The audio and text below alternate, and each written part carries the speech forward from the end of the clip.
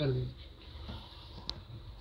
Class 12th का ये chapter 3rd है, मैट्रिक्स जिसका नाम, जिसमें एक बहुत ही इम्पोर्टेंट कंसेप्ट है कि मल्टीप्लिकेशन ऑफ द मैट्रिसेस।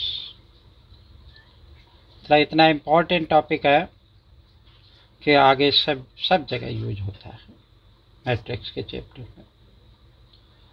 तो इसको एक बार सीखना है बहुत अच्छे से, तो आप भूलेंगे नहीं। तो पहले मैं आपको बताऊंगा कि मल्टीप्लिकेशन मैट्रिक्स का होता कब कैसे है, और फिर मैं बताऊंगा कि कब होता है। बहुत अच्छे से सुनो मेरी बात, कि पहले मैं बताऊंगा कि मल्टीप्लिकेशन मैट्रिक्स का होता कैसे है, और फिर मैं बताऊंगा कि मल्टीप्लिकेशन पॉसिबल कब है, मतलब कंडीशन क्या होगी, कब मल्टीप्लाई मैं मैट्रिक्स को कर सकता हूँ। ठीक है, और फिर इसकी थोड़ी सी प्रॉपर्टीज। हमारे पास दो मैट्रिक्स हमने यहाँ पे लिख रखे हैं कि A इज इक्वल टू और B इज इक्वल टू। तो मुझे निकालना है कि ये 2×2 की है, स्क्वायर मैट्रिक्स ये है, और ये भी 2×2 की है। ठीक है ना। तो ए बी मतलब A और B, तो A B। तो मैंने दोनों को एक साथ लिख लिया। क्या आ गया, ये 2 4 3 2, और यहाँ क्या बना 1 3 -2 और 4। तो A B is equal to मैंने मान लिया कि एक तीसरी मैट्रिक्स निकल करके आएगी जो क्या है कि C के बराबर है। ठीक है, तो मैं मल्टीप्लिकेशन करूंगा कैसे। देखो बच्चों कि ये वाली रो इस वाले कॉलम से मैं मल्टीप्लाई करूंगा, इस वाली रो को इस वाले कॉलम से मैं मल्टीप्लाई करूंगा, फिर इसी रो को मैं इस वाले कॉलम से मल्टीप्लाई करूंगा। और तो इसका मतलब क्या हुआ कि पहले इसको इससे मल्टीप्लाई करना है, ठीक है, और फिर इसको इससे मल्टीप्लाई करना है। मान लो कि ए बी बराबर आया मेरा कि जब मैंने इसको इससे मल्टीप्लाई किया तो मैं यहाँ लिखूंगा, अभी सिंप्लीफाई करके बताऊंगा। फिर मैंने इसको जब इससे किया तो मैं यहाँ पर लिखूंगा। फिर मैं क्या करूंगा, ऐसे ही इसको इससे मल्टीप्लाई करूंगा, और वो मैं यहाँ पे फिल करूंगा। फिर मैं इसको इससे मल्टीप्लाई करूंगा, उसको मैं यहाँ पे लिखूंगा। ठीक है, तो देखते हैं कि कैसे मल्टीप्लाई होगा। ये 1 लिखा हुआ, 2 को मैंने 1 से मल्टीप्लाई किया, 2 × 1। फिर जब मैं इसको इससे मल्टीप्लाई करूंगा तो प्लस का साइन लगाऊंगा, यानी 4 आ गया और -2 आ गया। ठीक है, ये आ गया, ये भर गया ये एलिमेंट। अब इसको ही मुझे इससे करना है, तो क्या आ गया 2 × 3, और इसको इससे करना +4 × 5। ठीक है, अब मैंने क्या करना है, इसको इससे मल्टीप्लाई करना है, तो 3 × 1, 3 को 1 से किया, +2 × -2, और फिर मैंने इसको इससे मल्टीप्लाई किया, तो 3 × 3 +2 × 5। ठीक है,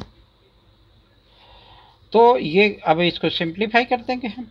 2 आ गया, माइनस का 8 हुआ, 6 हो गया, प्लस का 4 5 × 20 हो गया, 3 बन जा 3, माइनस का 4 हो गया, 3 3 × 9, 5 2 × 10।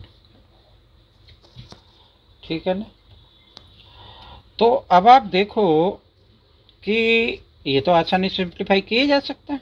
2 - 8 - 6 26, माइनस का 4, वो माइनस का 1 सॉरी, और 90। तो ये क्या हो गया कि मैट्रिक्स मल्टीप्लिकेशन हो गया 2 मैट्रिक्स का। ठीक है, तो मैट्रिक्स मल्टीप्लिकेशन इस तरीके से किया जाता है। तो अब मैं आगे देखता हूँ कि क्या होगा। तो मैंने एक और एग्जांपल लिख रखा है, यहाँ पर भी ए बी निकालना है। अब यहाँ एक बात देखो, इसमें 2 तो रो हैं और 3 कॉलम हैं, और इसमें 3 रो हैं और 2 कॉलम हैं। ठीक है, तो अब मैं इनका मल्टीप्लाई करता हूँ। वहाँ क्या था कि एक वो स्क्वायर मैट्रिक्स थी, यहाँ पर स्क्वायर मैट्रिक्स नहीं है, तो क्या मल्टीप्लिकेशन पॉसिबल है? ये बात हम जानने की कोशिश करेंगे। ठीक है ना।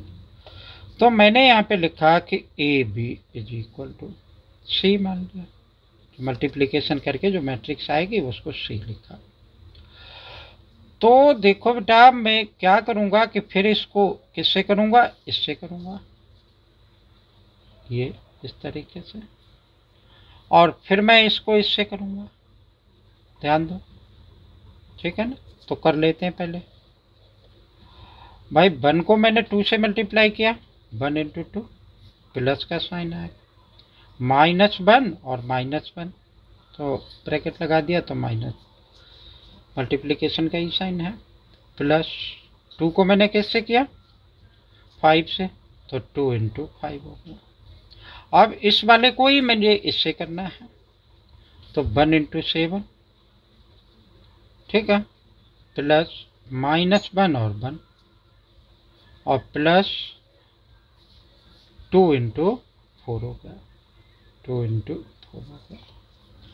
अब इस वाले को मैंने किससे करना है, इस वाले से फिर से करना है, तो 0 इंटू 2, ठीक है ना, प्लस 3 इंटू -1, प्लस 4 इंटू 5, ठीक है ना। अब इस वाले को इससे कर देते हैं, तो 0 into 7, plus 3 into 1, plus 4 into 4, ठीक है ना।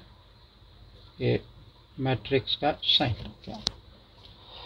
अब ये मेरा क्या बन गया कि 1 इंटू 2 और माइनस माइनस प्लस, तो प्लस का 1 प्लस का 10, क्या आ गया, ये 7 आ गया, -1 हुआ और प्लस का 8 हो गया, 0 आ गया, -3 प्लस का 4 5 जा 20, 0 आ गया, प्लस 3 हुआ, 4 4 जा 16। सिंप्लीफाई करते हैं, क्या बन गया, ये 2 और 1 3 और 10 से 13 हो गए। ठीक है, यहाँ कितना बना, 8 और 7 15, 15 में से 1 गया तो 14 हो गया। ठीक है ना। अब ये हमारा क्या बना, -3 17 हो गया, ये कितना बन गया, 19 हो गया। अब आप यहाँ से एक बात देखो कि यहाँ पर ऑर्डर 2/3 था, यहाँ पर ऑर्डर कितना हो गया, 3/2, और ये क्या निकल करके आया भाई, 2 रो हैं और 2 कॉलम है, तो ये 2/2 का एक मैट्रिक्स निकल करके आया, रिजल्टेंट मैट्रिक्स। ठीक है ना। तो ये इस तरीके से जो निकल करके आया, तो इसका मतलब है कि रो और कॉलम कोई न कोई रिलेशन सेट होता है मल्टीप्लिकेशन पे, कोई न कोई रिलेशन ऐसा बनता है मल्टीप्लिकेशन में जो कि ओरिजिनल मैट्रिसेस में नहीं था। तो वो क्या रिलेशन है, यानी वो मैं कंडीशन आपको बता रहा हूँ। ठीक है, देखो 2 मैट्रिक्स को हम तब ही मल्टीप्लाई कर सकते हैं जब पहले वाले के कॉलम दूसरे वाले के रो के इक्वल हो। फिर से सुन, ये 2 एग्जाम्पल मैंने लिए, दोनों आपके सामने। मैं कह रहा हूं कि matrix multiplication is possible only in those conditions if the number of columns of the first matrix is equal to number of rows of the second matrix। ठीक है ना। तो क्या बना, यानी एक मैट्रिक्स है, तो हम लिख लेते हैं कि if number of rows or number of columns of first matrix. First matrix मतलब मैंने चलो मान ली ए, ठीक है, इज इक्वल टू ए, ये नंबर लिखा, ए number of rose of second matrix, then matrix multiplication is possible, otherwise it is not possible। ठीक है, थोड़ा मैथमेटिकल कंसेप्ट में लिख लेते हैं इसको। मैंने लिखा कि एक मैट्रिक्स है जिसको मैंने रिप्रेजेंट कर दिया कि A is equal to AIJ, और इसका ऑर्डर मैंने क्या लिख लिया, AM क्रॉस AN लिख लिया। और B एक मैट्रिक्स है जो मैंने किससे रिप्रेजेंट कर दिया, B कर दिया, और J और K से रिप्रेजेंट कर दिया। इसका ऑर्डर मैंने क्या लिख लिया, AN क्रॉस P। बेटा मैंने ऐसा क्यों लिखा, क्योंकि मैंने देखा पहले वाले के कॉलम और दूसरे वाले के रो इक्वल होने चाहिए। तो एन यहाँ पर है, एन यहाँ पर, क्योंकि इस पहले वाले के कॉलम देखने यानी ये देखना, इस वाले का मुझे क्या देखना है, रो देखना, तो ये देखना है। ठीक है, तो अब हमने माना कि जैसे हम एग्जाम्पल कह रहे हैं कि ये सी एक मैट्रिक्स निकल रहा है, तो हमने कहा हमारे पास एक मैट्रिक्स निकल करके आएगी जो सी मैट्रिक्स होगी, और वो सी मैट्रिक्स कैसी मैं लिख सकता हूँ, यहाँ पर जे है और यहाँ पर क्या है, के है। ठीक है, बात समझ में आ रही है आपको।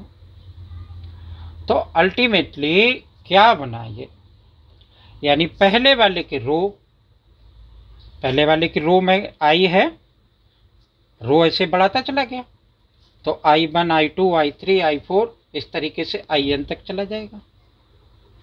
ठीक है ना, एक कॉलम बढ़ रहा है, आई तो सेम कांस्टेंट बना रहा है, तो मैं ए को क्या लिख सकता हूं कि ए इज इक्वल टू ए जो मल्टीप्लीकेशन निकल करके आएगा I1, ठीक है,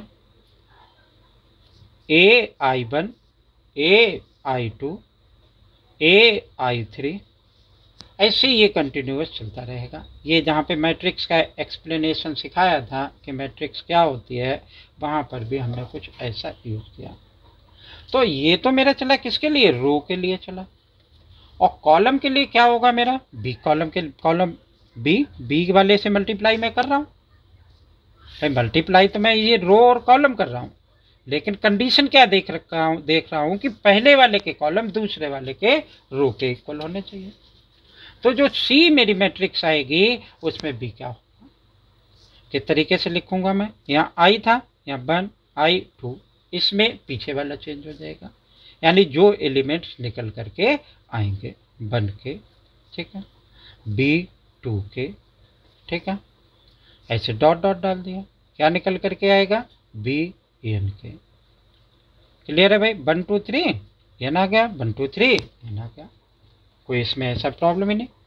तो सी जे के क्या निकल करके आ गया मेरा, कि ये मैं एक साथ लिख लूँगा, इनको मल्टीप्लाई कर दूंगा, सॉरी यहाँ पे क्या है, आई है, तो ये क्या आ गया मेरा, I1 प्लस वो प्लस में B, इससे मल्टीप्लाई कर रहा हूँ ना, तो B1 के प्लस इसको इससे कर रहा हूँ, तो प्लस का साइन आ जाएगा, प्लस I2 और इससे मल्टीप्लाई कर रहा हूँ B2 के, यानी ये एलिमेंट्स आ रहे हैं इसके।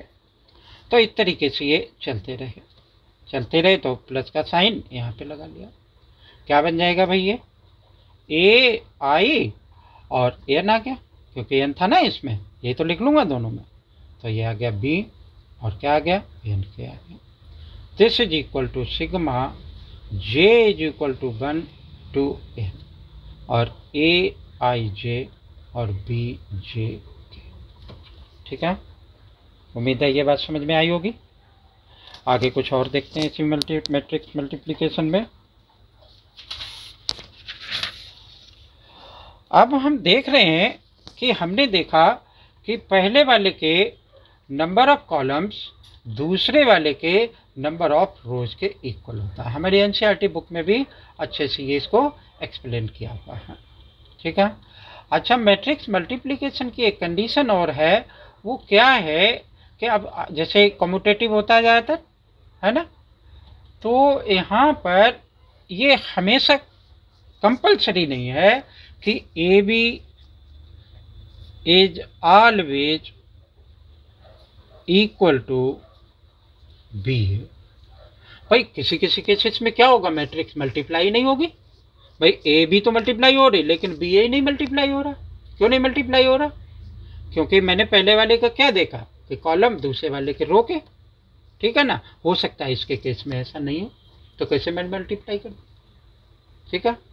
लेकिन A B is not always equal to be ए, यानी ए बी हमेशा बी ए के बराबर नहीं होता। कभी कभी बहुत रेयर केसेस में ए बी ए के मल्टीप्लिकेशन के इक्वल होता है। ठीक है। कैसे? भाई मान लो कि किसी रो के या कॉलम के एलिमेंट एक मैट्रिक्स के 0 लिख लिए एक कॉलम के, और दूसरे वाले में किसी रो के एलिमेंट 0 लिख लिए, तो 0/0 की मैट्रिक्स आ जाएगी। तो आप कहेंगे सर ये तो इक्वल हो गए। जैसे मान लो कि मैंने क्या लिखा कि ए एक मैट्रिक्स लिख ली और इसमें 0 0 2 3 यहाँ एलिमेंट लिख लिया, बी दूसरी मैट्रिक्स लिख ली, ठीक है, यहाँ 2 3 यहाँ लिख लिया, 0 0 यहाँ लिख लिया। अगर आप ए बी इसका मल्टीप्लाई करोगे तो क्या आ जाएगा, 0 0 0 0। ठीक है। इसी तरीके से बी ए को अगर मल्टीप्लाई करोगे तो वो भी 0 0 आ जाएगा, 0 0 0 0। तो ये दोनों इक्वल हो गई। तो ऐसी सर्टेन कंडीशंस में क्या होता है कि A B is equal to be A, but it is not compulsory that A be always be equal to be ए। तो हम क्या कह सकते हैं ओवरऑल कि ए बी मे और may not be equal to be ए। फिर properties of the multiplication of the matrix. तो प्रॉपर्टीज जो है, properties of matrix multiplication, of matrix multiplication, ठीक है। ये ए बी सी हमारे पास 3 मैट्रिक्स हैं, तो ए बी और सी ये इससे ऐसे भी इक्वल हो जाएगी। ठीक है। पता है कि इसको एसोसिएटिव कहते हैं, डिस्ट्रीब्यूटिव होता है। दूसरा ए और क्या लिख लें हम, बी प्लस सी, डिस्ट्रीब्यूशन ऐसे ही तो होता है, तो ए बी प्लस ए सी इसके इक्वल होता है। ठीक है ना। या हम क्या कह सकते हैं कि ए प्लस बी और किससे मल्टीप्लाई कर दिया, सी से, तो ए सी और प्लस बी सी। ठीक है। ये डिस्ट्रीब्यूटिव ओवर एडिशन है। एग्जिस्टेंस ऑफ मल्टीप्लिकेटिव एक और प्रॉपर्टी है, मल्टीप्लिकेटिव आइडेंटिटी। ठीक है।